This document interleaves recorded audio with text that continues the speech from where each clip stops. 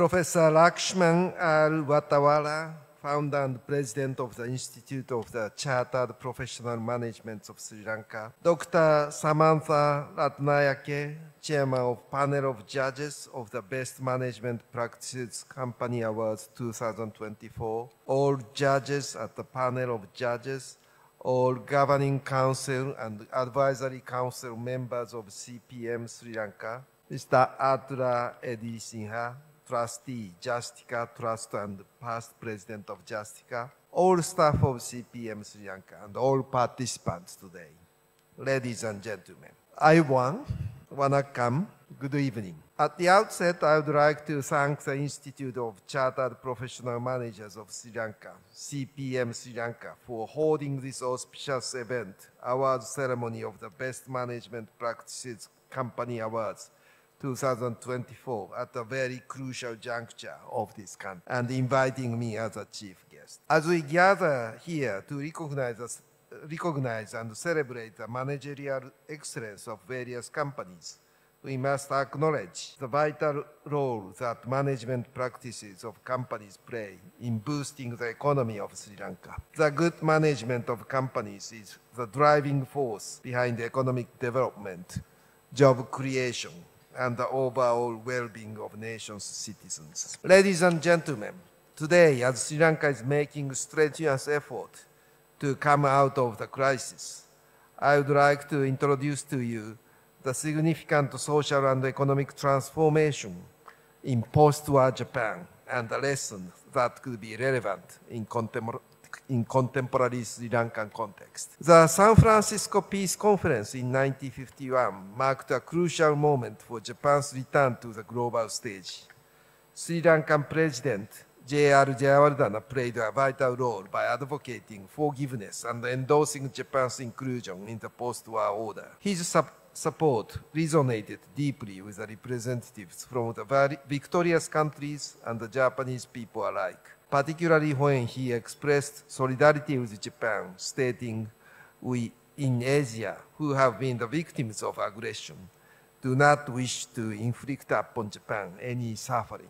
President Jayawardena's decision was influenced by his visit to Japan prior to the conference, witnessing Japan's efforts towards democracy and peace firsthand, and meeting with Prime Minister Shigeru Yoshida at the time provided him with unique insights before going to the San Francisco conference. His backing went beyond mere diplomacy.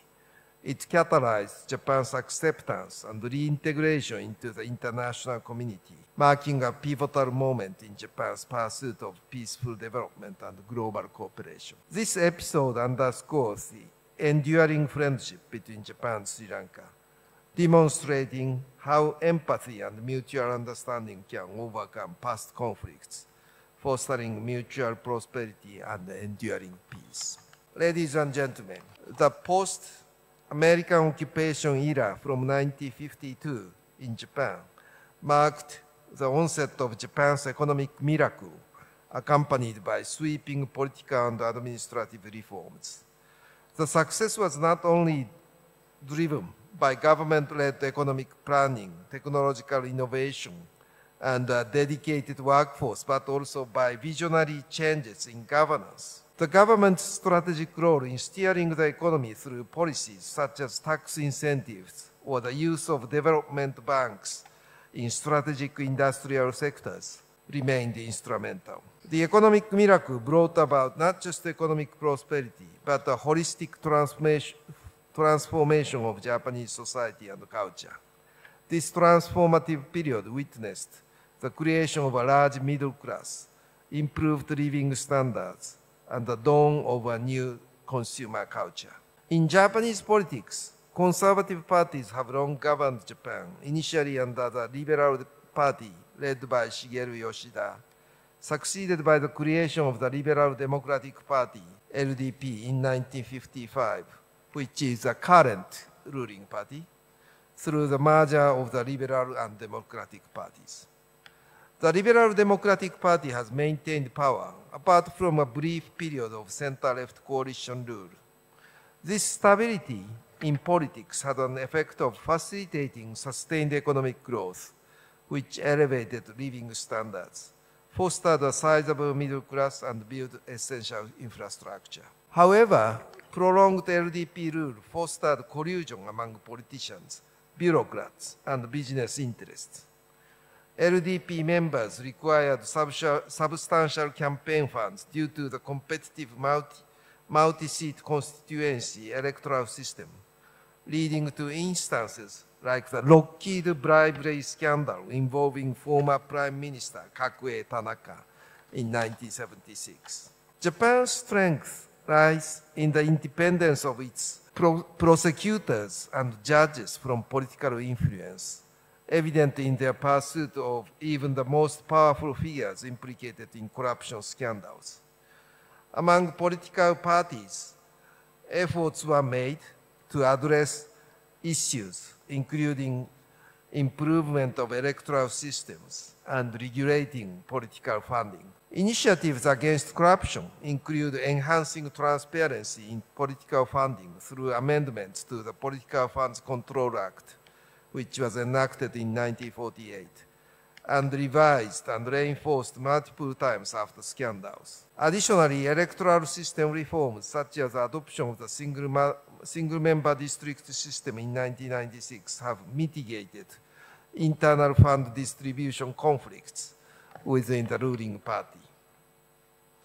Although corruption persists to some extent, and even now, Japan has made significant strides in combating it throughout its post-war history. After the Second World War II, Japan returned to the international community as a peaceful nation and provided the first economic assistance to the Colombo Plan, which was established in 1951, and began providing economic assistance to developing Asian countries.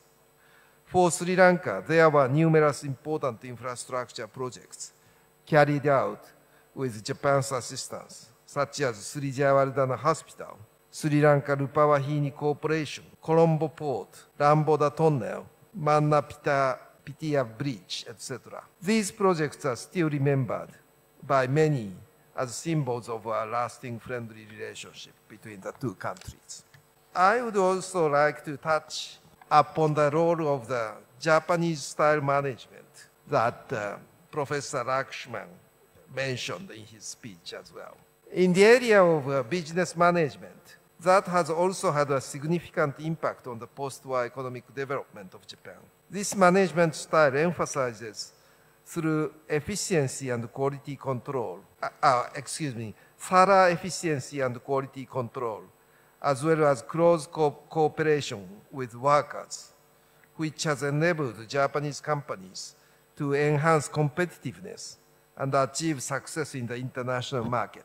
Particularly advanced production methods such as the Toyota production system, 5S or Kaizen, have influenced companies worldwide, including those in Sri Lanka, contributing to improvements in efficiency and productivity. Moreover, Japanese-style management has brought about an emphasis on harmony between companies and society, leading to increased stability for workers and enhanced productivity. These elements have played a crucial role in Japan's post-war economic development. Ladies and gentlemen, for Sri Lanka, there are several lessons to be learned from Japan's experience, but I would like to highlight two key points. Firstly, the effective utilization of external pressure. Looking back on Japan's history, most important reforms in Japan that were achieved would not have been possible without pressure from the international community. In the aftermath of World War II,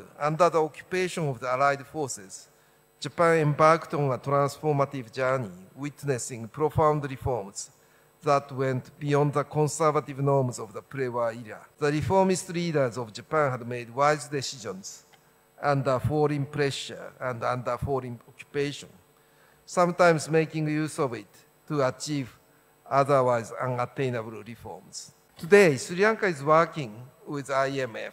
Reforms such as tax reform might have been challenging.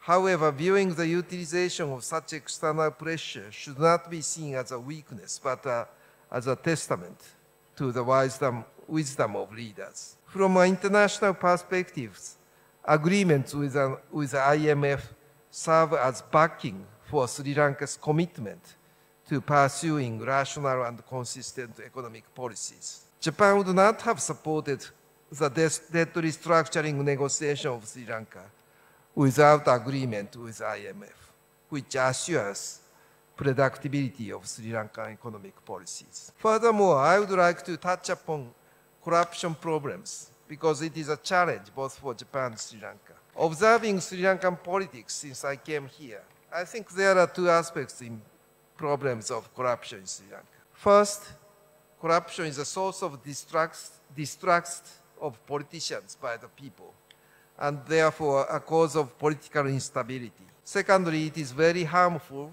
when Sri Lanka wants to attract foreign investment. Foreign investors are wanting a transparent and predictable business environment. The shareholders of the investing companies also insist on it. Japanese companies, in spite of collusion with politicians in the past, are nowadays strictly observing the compliance obligation and therefore never offer kickbacks to foreign politicians. If that kind of culture remains in Sri Lanka, there is no prospect for Japanese investors coming into Sri Lanka. I am saying this because I would like to see more Japanese investment in Sri Lanka to support economic growth in Sri Lanka. I hope in Sri Lanka ongoing anti-corruption reforms, including the reform of commission to investigate allegations of bribery or corruption, (CIABOC), and draw lessons from various countries, including Japan, to develop effective anti-corruption mechanisms. And we would like to support such reforms. Ladies and gentlemen, as I conclude this speech, I am reminded of the enduring bonds between our two nations. The historical episode of President J.R. Jayawardena's support to Japan during the San Francisco Peace Conference symbolizes the compassion and understanding that triumphs over past grievances, setting the stage for mutual prosperity and lasting peace. I have been observing Sri Lanka as ambassador of Japan for over 2 years. I felt that the impact of financial crisis, the worst in the history of Sri Lanka, is equivalent of Japan's crisis, economic crisis after World War II. Japan's experiences of turning the crisis to opportunity for success that I related today hopefully will give hints and generate insights into overcoming adversity, embracing change, and fostering growth. As Sri Lanka stands at the crossroads of economic challenges, I encourage all of us to draw inspiration from Japan's transformative journey. As Japan looks back on its journey of modernization and the transformative reforms that led to the prosperity of Japan, I am hopeful that Sri Lanka, drawing from these lessons, can chart its course towards a future of resilience, innovation, and prosperity. In the spirit of enduring friendship, let us work together towards a shared vision of progress, and may the bonds between Japan and Sri Lanka continue to strengthen and prosper. Ladies and gentlemen, finally, once again, to the excellent companies being honored today, I extend my heartfelt congratulations to all of you. Please continue to innovate, create, and inspire, for your efforts benefit your companies and your country. Also, I sincerely hope that your experience and good management practices that is showcased through this event will be shared widely with many other companies around the country and will contribute in a broader sense to the economic development of your country. Thank you very much indeed for your kind attention.